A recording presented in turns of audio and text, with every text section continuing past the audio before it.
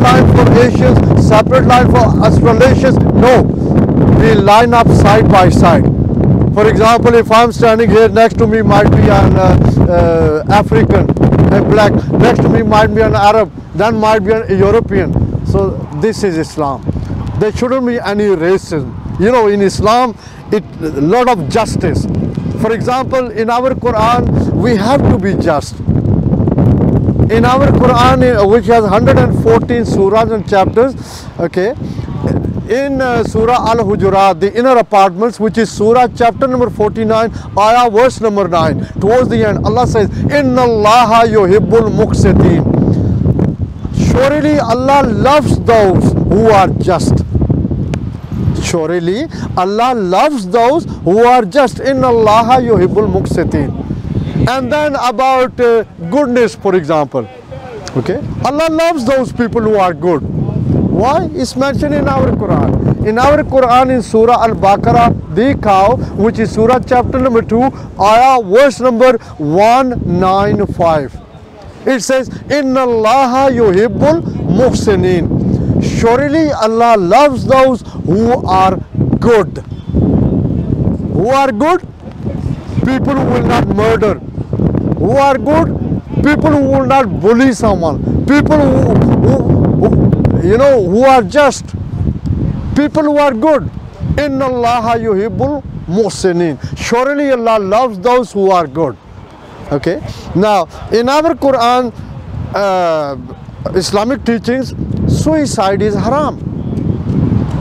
For example, if somebody has been studying for something, he wants to be a doctor, MBBS doctor. He wants to become a barrister, a lawyer. He wants to become a doctor, but somehow on the way he failed. He did not reach his goal. He did not reach his dreams. Then he might be thinking, oh, I'm going to commit suicide. Haram. Haram means prohibited, not allowed. So to kill oneself, to commit suicide, Islamic teachings is haram, prohibited, not allowed.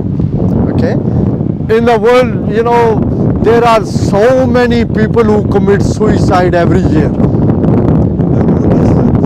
They are all Muslims. No. Yes. Okay, thank you very much. You are a bit angry. I will answer you. The elder brother said, the people, I will talk about suicide. The elder brother said that all people who commit suicide, they are Muslims. No. You see, we have many people committing suicide, unfortunately, in North America. They are not all Muslims. In South America, people also committing suicide. They are not all Muslims. Okay. In Africa, many people commit suicide, maybe because of poverty, maybe because they can't find job, maybe because they, okay, have a nice day. Thank you for listening. Okay. You are a gentleman and you are a lady. You are examples for everyone. Thank you. Bye-bye. Have a nice holiday. Okay, yes, people come and go. Yes, as I said, according to Islamic teachings, to commit suicide is haram, prohibited, not allowed. Okay, another thing, someone who commits suicide. Where are you from? Pardon? Where are you from? I am from Pakistan. Pakistan are nice people.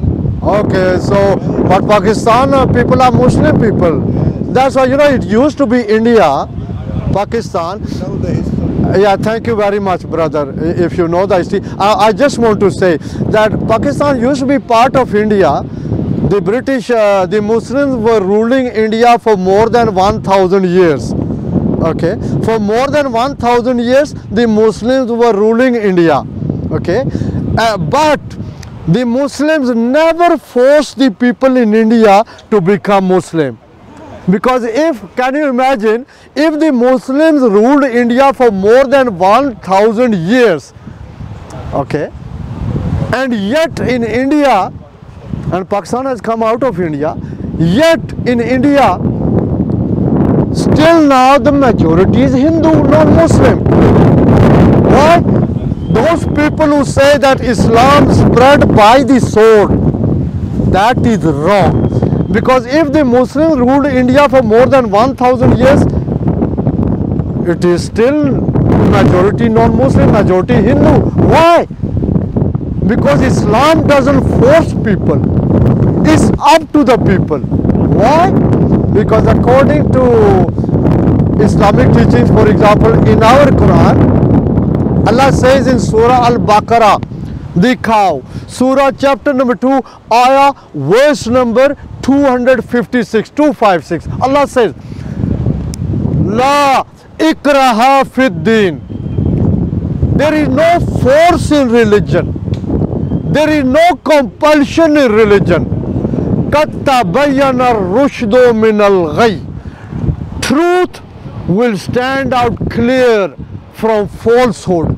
Truth, qad tabayyana ar-rushdu min al-ghayy. Truth will stand out clear from falsehood. Truth will stand out clear from error.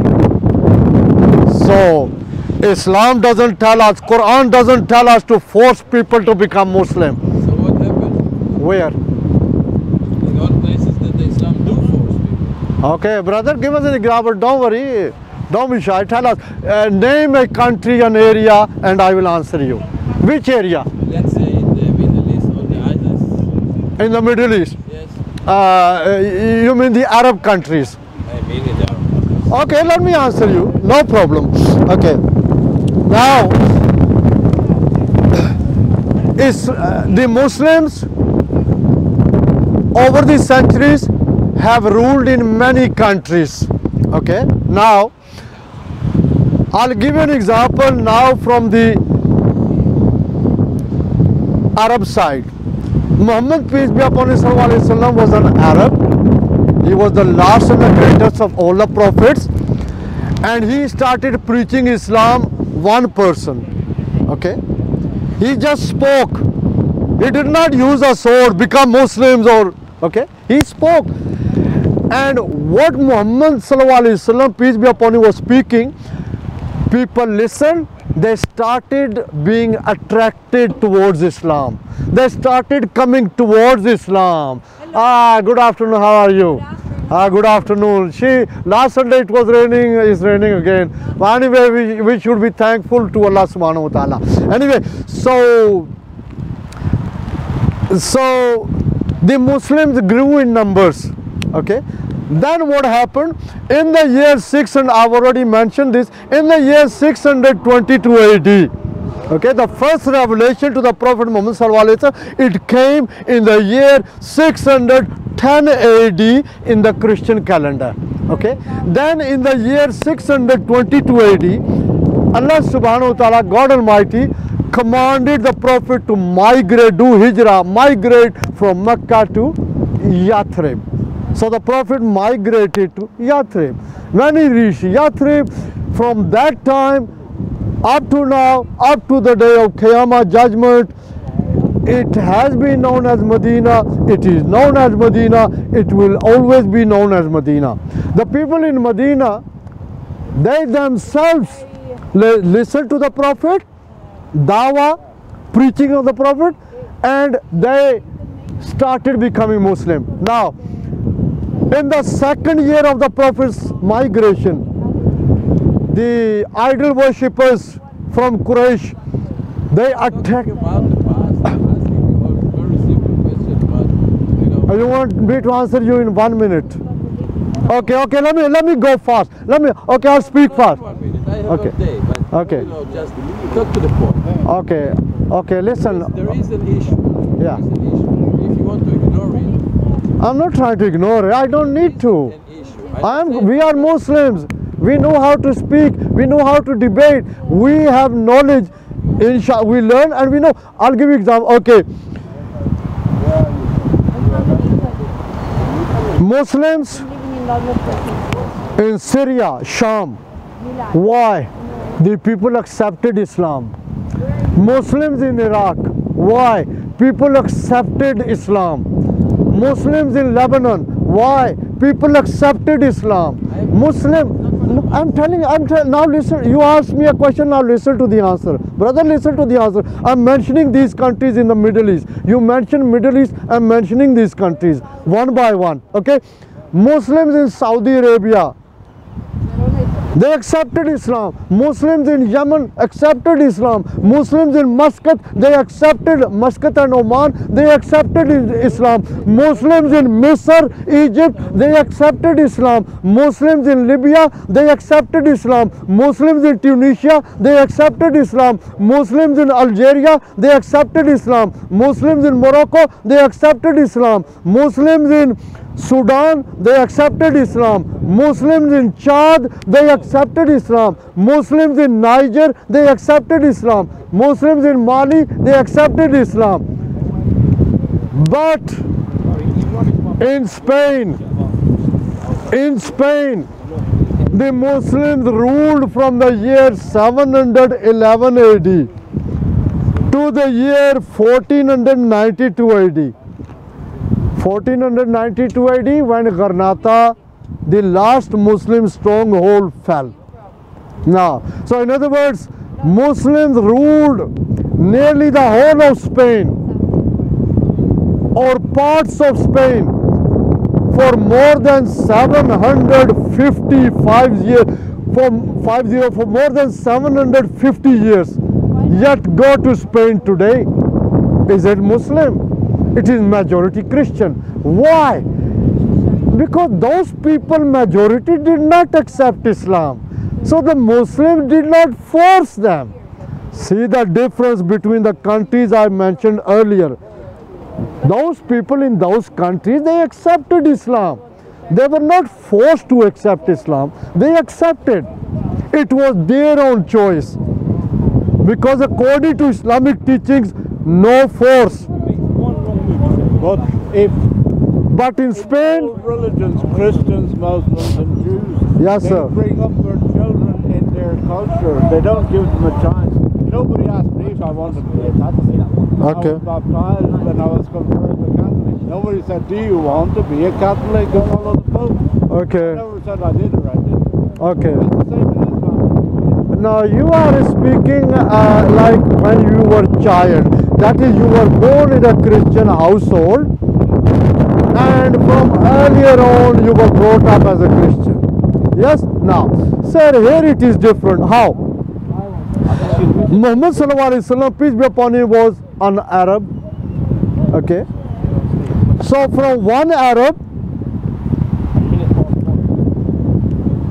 from that time, Muhammad sallallahu alaihi wasallam, up to the present day, in the year 2020 in the Christian calendar, in the year 1441 in our Islamic calendar, from one Muhammad, peace be upon him, now 2 billion Muslims, now 2,000 million Muslims, out of a world population of 7,600 million human beings, out of 7.6 billion human beings, 2 billion are Muslim. Could they renounce Islam? So, sir, let me finish. Thank you very much. Just be patient. Let me finish. Sir, who are these Muslims? Are they only Arabs like Muhammad sallallahu alaihi wasallam? No, they are Pakistanis. 200. They are Indonesians. 271 to 273 million. They are not Arabs, yet they accepted Islam, not by force. Why? Because those 18,000, around 18,000 islands, no Muslim army ever invaded those islands. It was the Muslim traders who went, yet majority Muslim. Are the 220 million in Pakistan? We have a population of 220 million. Are those 220 million Pakistanis Arabs?